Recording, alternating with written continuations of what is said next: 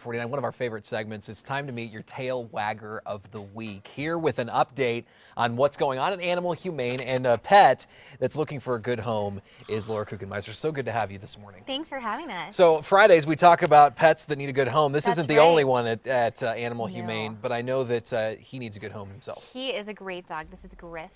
He's 2 years old. He's a Rottweiler cross. We're not actually sure what he's crossed with. And he is one of the sweetest dogs. He will lean into you and get so close just for affection. And my favorite thing about Griff that I hope he does is after you pet him for a while, he kind of like falls, you know, just gently to the floor looking for a belly rub. Because he's had so much love, and he just He's wants such a more great of dog. it. Yeah, he was doing that to me too, kind of pressing himself into my legs there, hoping to get a little bit of a pet. One of the things I noticed when he came into the newsroom and was flirting with everyone, for lack of a good word, is that he just loves people. He does. He wants to greet everyone.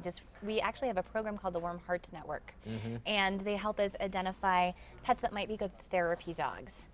So pets that could go into like a senior center or something and work with the residents there. And so he is one of those. Okay. So he just wants to be around every person in the world.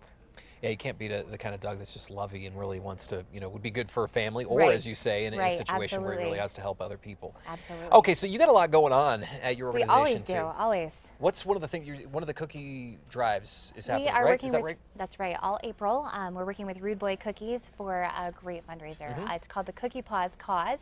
They're selling great sugar and red velvet cookies in the shape of a paw. They're amazing.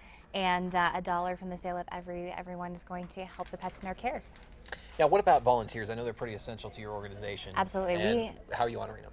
We have over 400 volunteers at Animal Humane, and this last year they contributed over 48,000 hours, which is about 24 full-time employees. So they do so many things for us. They walk dogs, they cuddle cats, they help us clean some of our facilities, they work in our thrift store. Some of them even help out with outreach and marketing efforts. So it's just an amazing group of people. And this week we're just doing a lot to try to acknowledge them and recognize them for everything that they help us do. You have room for more as well? Always, always more.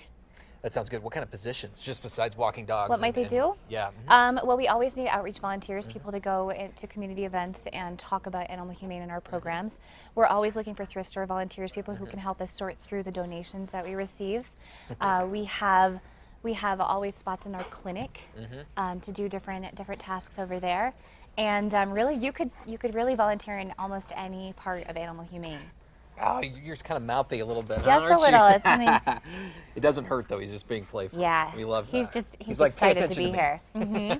All right. Now, lastly, you have something going on with cats, right? We do. Our very first ever Understanding Cat Body Language seminar is on April 25th. Okay. It's only $10. It's a great thing for people to learn how to talk, well, not how to talk to their cat, but how to interpret the behavior that their cat is showing, and really even figure out what they might be doing to influence the emotional state of their cat.